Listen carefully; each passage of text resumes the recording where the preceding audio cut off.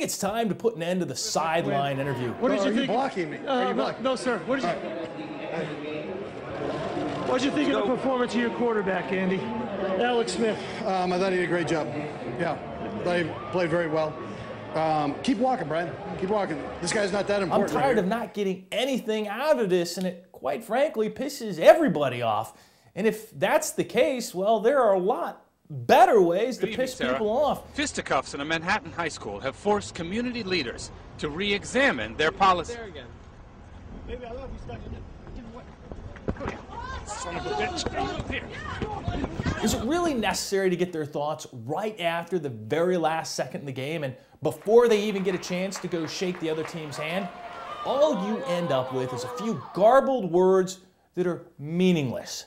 So more to the point, if it's not adding to the program or fan interaction, why are they or we or anyone else even doing it? We are at the point in time that we get the media to understand that this comes down to contracts and money, in which we are all painfully reminded every time we get our cable bill. But it all comes back to the same point every time. There's nothing on TV. And by continuing down this road, it only frustrates everyone involved. The FCC and the government continues to tell the networks that you're not big enough to hear bad words or nudity. The FCC only regulates broadcast TV and radio, stuff that you pick up with an antenna. They don't regulate magazines, newspapers, the internet, not cable or pay TV like Showtime, at least not yet. The cable networks are still too scared of any small organization that they possibly might offend in the PC world.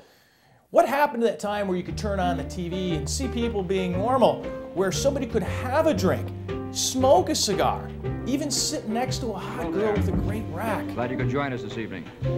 I'm Hugh Hefner, editor-publisher of Playboy magazine, and your host. And this is Playboy's Penthouse. They even got that right in the 1950s, and that was an interview you actually wanted to see. But I wanted to be big when I decided in the States that I wanted to be a feature dancer. That's like an exotic dancer, we call that here. Is that right? Well, a feature dancer is, in layman's terms, a professional exotic dancer. They may just be neurotic or possibly psychotic. They're the fellas